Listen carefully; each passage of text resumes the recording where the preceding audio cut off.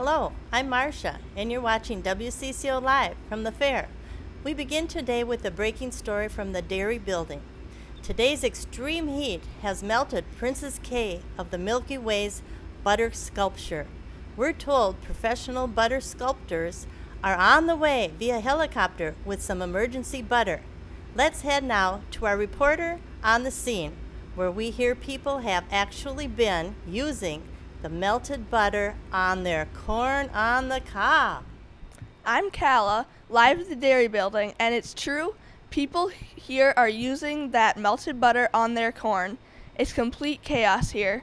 People are rushing to get a drop of the royal butter, and the heat is threatening the rest of the butter sculptures.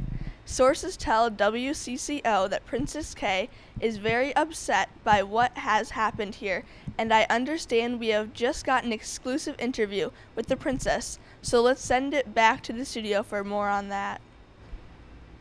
Hi, I'm Natalie, and I just talked with Princess K of the Milky Way. She didn't want to go on camera, but told me while she understands it's no one's fault. She is still heartbroken and said she dreamed of the day that she had her face carved in a slab of butter, and so these dreams melted away just too much for her again to handle. But again, emergency butter is on the way. Sculptors do believe. Thank you. Sources tell us the helicopter with that emergency butter should be landing outside the dairy building in less than 10 minutes. We will continue to follow this breaking story live from the fair. Thanks for watching This has been a WCCO4 news update from the Minnesota State Fair.